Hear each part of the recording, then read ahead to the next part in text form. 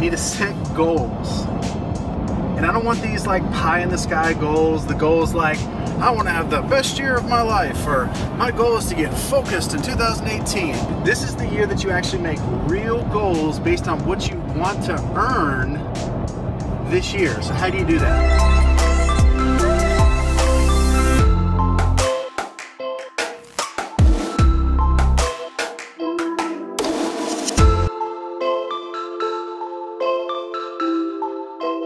Whether you believe in resolutions or not, we all believe in setting goals and the importance of that. So whatever your goal is, when you look at 2019, you need to set short bursts of attaining those. And you need to figure out like 90-day short burst, and then you need to figure out what you have to become to walk into that goal, right? Because it's never about the goal, it's about who you become in the process. Yep. And if you start concentrating on the who you become in the process, the goal is a byproduct. But I want you to think about this idea, the simplicity, the clarity, and breaking your life down into these 4 areas.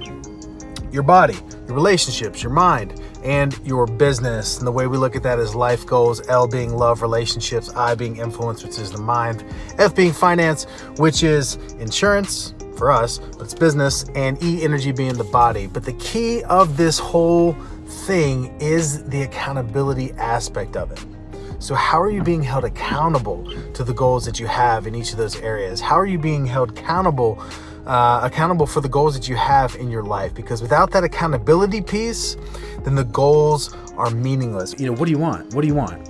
It's the most difficult question you could ever answer in your life. Right. But you'll hear someone and they'll say, I want to be financially free.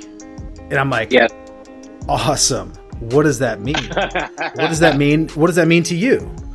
Yeah. Well, totally relative. It means that I'm not, I'm no longer controlled by debt. Also awesome. What does that look like? Like, what does that look like not being controlled by debt?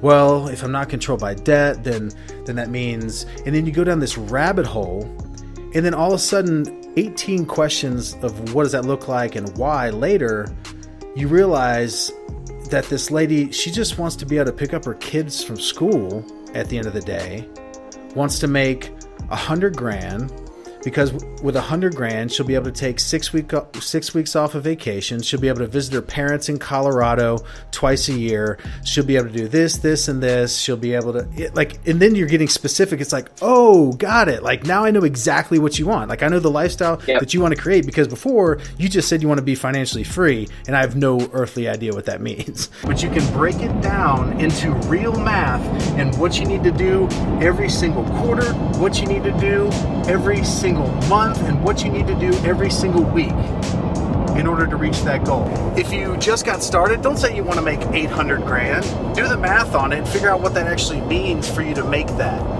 But put those goals down specifically and put that number every single where you look on a daily basis. Put it on your mirror in the bathroom. Put it on your window in your car. Put it on the wallpaper on your phone. And look at it over and over and over and over and over and over and over.